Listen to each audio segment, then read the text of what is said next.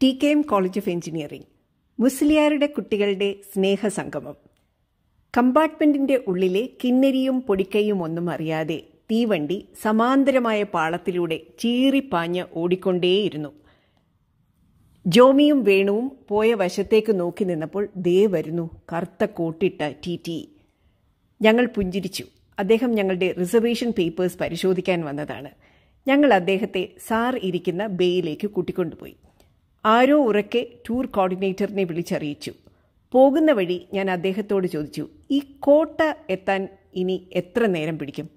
നല്ല വിശപ്പുണ്ട്, എന്താണ് അവിടെ കിട്ടുന്ന സ്പെഷ്യൽ? അദ്ദേഹം സന്തോഷത്തോടെ അറിയേണ്ട കാര്യങ്ങൾ പറഞ്ഞു തന്നു. കോട്ടയിൽ നല്ല ബിരിയാണി കിട്ടും, ചൂട് ബിരിയാണി. മാത്രമല്ല നല്ല കട്ടൻ ചായയും. അത് കഴിഞ്ഞാൽ പിന്നെ നിർത്തുന്ന ഇടം വഡോദര ആണ്. ആ പേര് കേട്ടതും സുപ്രഭാസ് നെറ്റി ചുളിച്ചു. അപ്പോൾ TT പറഞ്ഞു, നിങ്ങളൊക്കെ സ്കൂളിൽ പഠിച്ചിട്ടുള്ള ബറോഡ, ശരിക്കുള്ള പേര് വഡോദര എന്നാണ്, ആൽമരങ്ങളുടെ നാട്. സായിപ്പിൻ്റെ നാക്ക് വഴങ്ങാഞ്ഞതുകൊണ്ട് ബറോഡ ആയതാണ്. ഞാനൊരു കഥയോർത്തു. കൊല്ലം കടപ്പുറത്ത് കൂടി നടന്ന സായിപ്പ് തൻ്റെ അടുത്ത് വന്ന പയ്യനോട് തട്ടത്തിലിരുന്നത് എന്താണെന്ന് ആംഗ്യത്തിൽ ചോദിച്ചു. പയ്യൻ വിലയാണെന്ന് കരുതി പറഞ്ഞു കാശിനെട്ടെന്ന്. സായിപ്പ് അതിനെ കാശുനട്ട്, നമ്മുടെ പറങ്കിയണ്ടിയെ കാഷ്യൂനട്ട് എന്ന് മാമുദീസ മുക്കി. വഡോദര ബറോഡ ആയ പോലെ ബറോഡ, ബോംബെ, മദ്രാസ്, കാൽക്കട്ട, ക്വൈലോൺ സായിപ്പ് ചൊല്ലി വിളിച്ച പേരുകൾ. ചെറുപ്പത്തിൽ പറഞ്ഞും കേട്ടും പഴകിയും പഠിച്ചും മനസ്സിലാകെ കോറിയിട്ടിരുന്ന പേരുകൾ. ഇനി 1 മണിക്കൂറേ ഉള്ളൂ കോട്ടയെത്താൻ.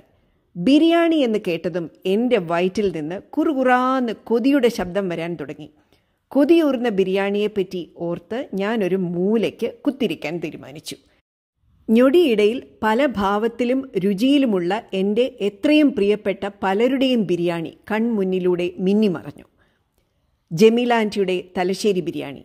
തലശ്ശേരിയിലെ ഓരോ ഭക്ഷണത്തിനും വലിയ പ്രത്യേകതകളാണ്. അറബിക്കടൽ കടന്നു വന്ന പല വിദേശികളുടെയും സംസ്കാരവും ഭക്ഷണരീതികളും ഇവിടെ പ്രബലമാണ്. ജീരകശാല പച്ചരിയും തൈരും നാരങ്ങാനീരും എല്ലിൽ നിന്ന് ഊർന്നിറങ്ങി വരുന്ന ഇളപ്പമുള്ള ആട്ടിറച്ചിയും ഇഞ്ചിയും വെളുത്തുള്ളിയും പച്ചമുളകും ഗരം മസാലയും തക്കാളിയും മല്ലിയിലയും ഒക്കെ ഇട്ട ഇളം നിറമുള്ള ബിരിയാണി. വെളുത്തിരിക്കുന്ന ബിരിയാണി എന്നാണ് ഞാൻ പറയാറ്. ശുദ്ധമായ പശുവിനെയ്യിലുണ്ടാക്കിയത്. എത്ര തിന്നാലും അറിയില്ല, വയറ് നിറഞ്ഞ് പൊട്ടുന്ന പോലെ തോന്നില്ല. ഉളിയക്കോവിലുള്ള എൻ്റെ വീടിരുന്ന സ്ഥലം വാങ്ങിയത് ഞങ്ങൾക്ക് എത്രയും വേണ്ടപ്പെട്ട ഉമ്മയുടെയും വാപ്പയുടെയും കയ്യിൽ നിന്ന്. ആ ഉമ്മ ഉണ്ടാക്കുന്ന ബിരിയാണി, പിന്നെ ഞങ്ങളുടെ കൂടെ പഠിച്ച എത്രയും സ്നേഹം നിറഞ്ഞ വഹാബിൻ്റെ, ഞങ്ങളുടെ കൊച്ചിക്കയുടെ നെടുമ്പായിക്കുളത്തുള്ള ഉമ്മച്ച ഉണ്ടാക്കുന്ന ബിരിയാണി ഓരോന്നായി ഓർത്തുപോയി. തെക്കോട്ടുള്ളവർ ബിരിയാണി ഉണ്ടാക്കുന്നത് ബസ്മതി അരിയിൽ. മല്ലിപ്പൊടിയും ചിലപ്പോൾ ലേശം മുളകുപൊടിയും പൈനാപ്പിളും റോസ് വാട്ടറും പിന്നെ കുറേ അധികം സവാള കറുമുറാന്ന് വറുത്തതും കിസ്മിസും അണ്ടിപ്പരിപ്പുമൊക്കെ നെയ്യിൽ മൂപ്പിച്ചതും ഇട്ട് പ്ലേറ്റിൽ വിളമ്പിത്തരുന്ന ബിരിയാണി. മേശപ്പുറത്ത് വെക്കുന്നതിന് തൊട്ടു മുന്നേ ഉമ്മയും ഉമ്മച്ചയും ചെയ്യുന്നൊരു കാര്യമുണ്ട്. പുഴുങ്ങിയ കോഴിമുട്ട എടുത്ത് ശടപടാന്ന് തോട് പൊളിച്ച് നമ്മുടെ പ്ലേറ്റിലെ ചോറിൻ്റെ നടുക്കോട്ട് തിരികെ കയറ്റി വെക്കും. ഞാനാണെങ്കിൽ കഴിക്കുമ്പോൾ വിളക്കുമാടത്തിൻ്റെ വിളക്ക് പോലെ ഇരിക്കുന്ന മുട്ടയിൽ തൊടാതെ ഒരു വശത്തു നിന്ന് പയ്യെ പയ്യെ തിന്നു തുടങ്ങും. ഇതറിയാവുന്ന കൂടെയുള്ള വില്ലന്മാർ ആദ്യമേ അവരുടെ മുട്ട വിഴുങ്ങിയിട്ട് എൻ്റെ പാത്രത്തിലെ മുട്ട കൂടി തട്ടിക്കൊണ്ടു പോകാറാണ് പതിവ്. അത് പറഞ്ഞപ്പോഴാണ് ഓർത്തത്, നാളെ കൊല്ലം കടപ്പുറത്ത് ഞങ്ങളുടെ തൊട്ടു മുതിർന്ന ക്ലാസ്സിൽ പഠിച്ചവർ ഒത്തുചേരുന്നു. കടപ്പുറത്തെ പഴയ ടെർമിനസ് സിനിമാ കൊട്ടകയിൽ. അതിപ്പോൾ ബീച്ച് ഓർക്കിഡ് എന്ന പേരിൽ ഒരു ഹോട്ടലാണ്. തങ്ങൾ കുഞ്ഞു മുസ്ലിയാർ കോളേജിലെ ആദ്യ സെമസ്റ്റർ ബാച്ച് 38 വർഷങ്ങൾക്ക് ശേഷം വീണ്ടും കൊല്ലത്തൊത്തുചേരുന്നു. പുനഃസമാഗമം 2019 ഡിസംബർ 20, 21 തീയതികളിൽ. ഒട്ടുമുക്കാൽ പേരും 17 വയസ്സിൽ കണ്ടുമുട്ടി 23 വയസ്സുള്ളപ്പോൾ എഞ്ചിനീയറിംഗ് പഠിത്തം പൂർത്തീകരിച്ച് ലോകത്തങ്ങോളം ഇങ്ങോളം മികവുറ്റ സേവനം കാഴ്ചവെച്ച, ഇപ്പോഴും കാഴ്ചവെക്കുന്ന മിടുക്കർ. കേരള യൂണിവേഴ്സിറ്റി എഞ്ചിനീയറിംഗ് പഠനം 4 വർഷം എന്നുള്ളത് മാറ്റി 8 സെമസ്റ്റർ അധ്യയനക്രമം ആക്കി പാഠ്യപദ്ധതിയും പരീക്ഷയും അസൈൻമെൻറ്റും മാർക്കിടിയിലും തോൽവിയും ജയവും എല്ലാം തന്നെ പുതുമയുള്ള പരീക്ഷണങ്ങൾ ആക്കിയ ബാച്ചാണിവർ. സംഭവബഹുലം ആയിരുന്നു ഇവരുടെ പഠനകാലം. തൊട്ടടുത്ത വർഷം വന്ന ഞങ്ങളുടെയും കലാലയ ജീവിതം അവിസ്മരണീയമാക്കിയതിൽ ഇവരുടെ പങ്ക് ചെറുതല്ല. എല്ലാ ദിവസവും എന്തെങ്കിലും സംഭവിച്ചുകൊണ്ടേയിരിക്കും. ഒരു കാര്യം പറയാതെ വയ്യ, ഇവർ ഒരു ഒന്നൊന്നര കൂട്ടരാണ്. എന്തുകൊണ്ടും വ്യത്യസ്തരായവർ, അന്നും ഇന്നും എന്നും. കോളേജിൽ വീണ്ടും ഒത്തുചേരാൻ തിരഞ്ഞെടുത്തതോ അസാമാന്യത നിറഞ്ഞ മറ്റൊരു ദിവസം, ഡിസംബർ 21. ഭൂമിയുടെ വടക്കൻ ധ്രുവത്തിലുള്ളവർക്ക് ഏറ്റവും കുറവ് സമയവും തെക്കുള്ളവർക്ക് ഏറ്റവും കൂടുതൽ സമയവുമുള്ള ദിവസം. 1976 TKM കോളേജിൽ പഠിക്കാൻ വന്നിറങ്ങിയത് പൗരസ്വാതന്ത്ര്യത്തിന് കടിഞ്ഞാണിട്ടുകൊണ്ട് ഇന്ത്യൻ പ്രധാനമന്ത്രി ഇന്ദിരാഗാന്ധി പ്രഖ്യാപിച്ച സ്റ്റേറ്റ് ഓഫ് എമർജൻസിയുടെ ഒത്ത നടുക്ക്. 2019 പുനഃസമാഗമത്തിന് വീണ്ടും കോളേജിൽ വരുമ്പോൾ ഇന്ത്യ മഹാരാജ്യം പൗരത്വത്തിന്റെ പേരിൽ അകലുന്നു, അടുക്കുന്നു. ഒരുതരം സ്റ്റേറ്റ് ഓഫ് കൺഫ്യൂഷന്റെ ഒത്ത നടുക്ക്. എനിക്ക് നേരിട്ടറിയാവുന്ന പലരും കാണുമ്പോൾ പറയാനും കൂടുമ്പോൾ ചെയ്യാനുമുള്ള കാര്യങ്ങൾ സ്വപ്നം കാണാൻ തുടങ്ങിയിട്ട് മാസങ്ങളായി. ഇവരിൽ പലരും പലയിടത്തും സ്ഥിരമായി കൂടാറുള്ളവരാണ്, കാണാറുള്ളവരാണ്. എന്നാൽ ഇവർ എൻ്റെ കൊല്ലത്ത് എൻ്റെയും കൂടെ കോളേജിൽ ഒത്തുചേരുന്നു എന്ന് കേട്ടപ്പോൾ SV ടോക്കീസിൻ്റെ മുന്നിൽ നിന്ന് 10 പൈസ ടിക്കറ്റുമെടുത്ത് ഞാൻ വീണ്ടും കരിക്കോട്ടുള്ള പ്രതിഭ ബേക്കറിയുടെ മുന്നിലുള്ള ബസ് സ്റ്റോപ്പിലെത്തി. കൂട്ടുകാരെ കണ്ടും മിണ്ടിയും ബസ് സ്റ്റോപ്പിൽ നിന്ന് നടന്ന് പാളത്തിൻ്റെ സൈഡിലുള്ള റോഡിലൂടെ കോളേജിൻ്റെ ഗേറ്റ് കയറിയപ്പോൾ അറിയാതെ ഞാൻ നമിച്ചുപോയി ആ വലിയ മനുഷ്യനെ. മനുഷ്യസ്നേഹിയായ, നിസ്വാർത്ഥനായ, ദീർഘവീക്ഷണമുള്ള, പോരാഞ്ഞിട്ട് കൊല്ലംകാരനായ കറ തീർന്ന മനുഷ്യൻ ജനാബ് തങ്ങൾ കുഞ്ഞു മുസ്ലിയാർ. അദ്ദേഹം തുടങ്ങിയ വിദ്യാഭ്യാസ സ്ഥാപനത്തിൻ്റെ മുന്നിലാണ് ഞാൻ. അന്ന് പഠിക്കാനുള്ള അവസരം കിട്ടിയപ്പോൾ കോളേജിൻ്റെ അധികാരികൾ ആരും ഞങ്ങളോട് ജാതി ചോദിച്ചില്ല. ഞങ്ങളുടെയൊക്കെ മുജ്ജന്മ സുഹൃതം. ജാതിയും മതവും പണവും പ്രതാപവും ഒന്നും അന്ന് ആരെയും ബാധിച്ചിരുന്നില്ല. അന്ന് ഞങ്ങൾ ഒന്നായിരുന്നു, ഇന്ത്യക്കാർ, വിദ്യാർത്ഥികൾ, ഉശിരുള്ള, എന്തിനും ഒരുമ്പിട്ടിറങ്ങുന്ന താന്തോന്നികൾ. ആരും കാണാതെ എൻ്റെ ആത്മാവ് അതിലെ ഇതിലെ എല്ലാം ക്രാവിക്രാവി നടക്കാൻ തുടങ്ങി. 1973 പുറത്തിറങ്ങിയ വുഡി ആലൻ എന്ന പ്രഗത്ഭനായ സിനിമാക്കാരൻ ചെയ്ത സ്ലീപ്പർ എന്ന സിനിമയിലെ പോലെ കുറേയധികം വർഷങ്ങളായി കുറഞ്ഞ താപത്തിൽ മരവിപ്പിച്ചു വെച്ചിരുന്ന സുഖമുള്ള ഓർമ്മകൾ സടകുടഞ്ഞെഴുന്നേറ്റു.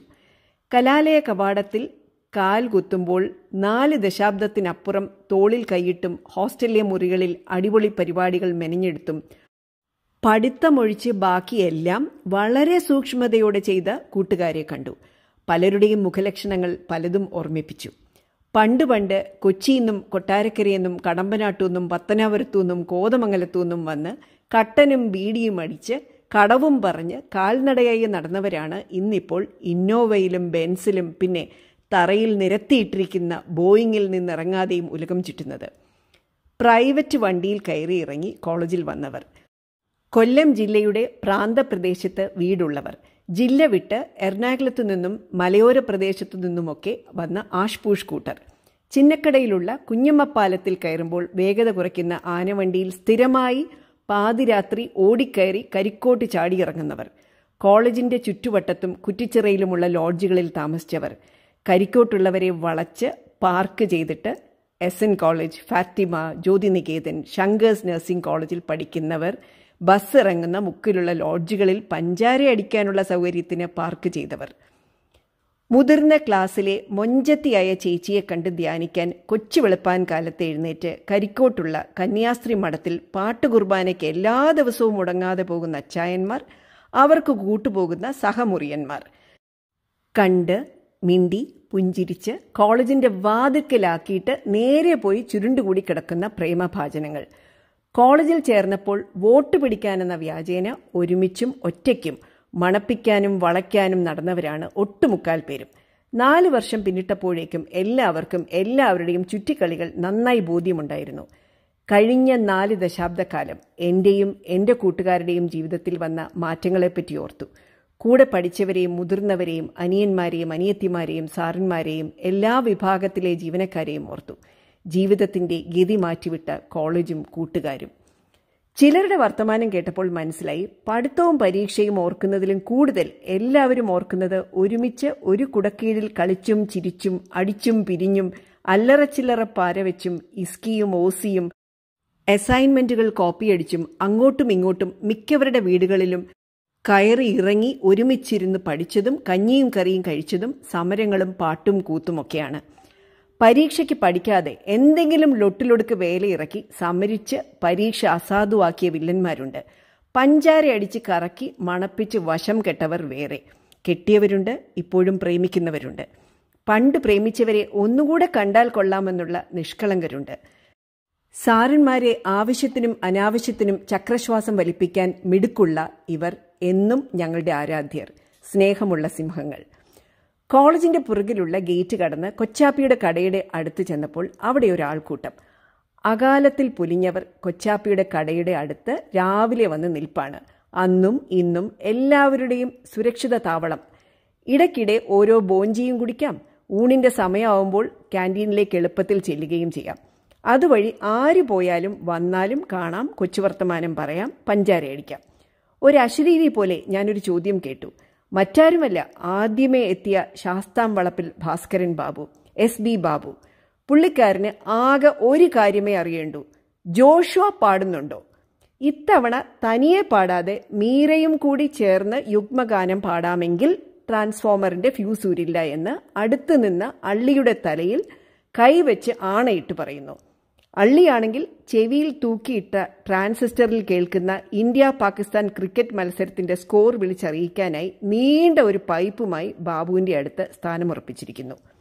അതുവഴി വന്ന ഷായിക്ക് അപ്പോൾ ഒരാശ, ജീവിതത്തിന്റെ ഏറ്റവും സുന്ദരമായ 5 വർഷത്തോളം താമസിച്ചിടം ഒന്ന് പോയി നോക്കണമെന്ന്. ഇപ്പോൾ ലേഡീസ് ഹോസ്റ്റലാണ്. നോക്കാൻ തീരുമാനിച്ചതും മെസ്സിന്റെയും ഹോസ്റ്റൽ ബ്ലോക്കിന്റെയും ഇടയ്ക്കുള്ള മതിലിനെപ്പറ്റി ഓർമ്മിപ്പിച്ചത് കടയുടെ സൈഡിൽ ചാരി നിന്ന ചെയർമാൻ അലക്സാണ്ടറാണ്. ഷായി, നീ രാജഗോപാലിന്റെ കറുത്ത അംബാസഡറിൽ പോകുന്നതാ നല്ലത്, അല്ലെങ്കിൽ ചുറ്റി നടക്കേണ്ടി വരും.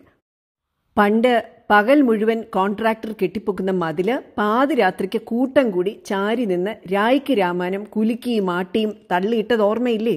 അതിപ്പോൾ അവിടെ കാണും. പിന്നെ പോകുന്ന വഴിക്ക് ക്യാൻറ്റീനിന്റെ അടുത്തുള്ള കിടങ്ങിലെങ്ങും വീഴാതെ ജോഹനെ നോക്കിക്കോണേ. ആരും അറിയാതെ അതിലെ ഇതിലെ എല്ലാം നടന്നു. എല്ലാവരുടെയും സന്തോഷം കണ്ട ഞാൻ പ്രാർത്ഥിച്ചു, ഇന്നിപ്പോൾ മനസ്സ് നിറയെ പഴയ സ്നേഹബന്ധം പച്ചപിടിച്ചു നിൽക്കട്ടെ. ഇവിടെ ചെലവഴിക്കുന്ന കുറച്ച് മണിക്കൂറുകൾക്ക് സ്നേഹമുള്ള ഓർമ്മകളുടെ ലഹരി മാത്രം ഉണ്ടാവട്ടെ. പരസ്പരം സ്നേഹിച്ചും കരുതിയും മുന്നോട്ടു പോകാനുള്ള പക്വതയുണ്ടാവട്ടെ. നാടകത്തിന്റെ റിഹേഴ്സൽ തുടങ്ങാറായി എന്ന് വിളിച്ചു പറഞ്ഞത് സോമൻ. പക്ഷേ നായകൻ എവിടെ? അണ്ണൻ എവിടെ? ഷീല, ഷീബ, വീണ, ആരെങ്കിലും അണ്ണനെ കണ്ടോ? അപ്പോൾ ജനറൽ സെക്രട്ടറി രജികുമാർ ഉറക്കെ വിളിച്ചുകൂകി, എടാ സമയമില്ല, എനിക്കൊരു കോൺഫറൻസിന് ലഡാക്കിൽ പോകാനുള്ളതാ. ലവനെ വിളി, ഷാജിയെ, അവൻ കലക്കും. അവൻ നാട്യ ശിരോമണിക്ക് പഠിക്കുക. ഏത് വേഷവും അവൻ കലക്കും. ഈ യാത്ര തുടരുന്നതായിരിക്കും.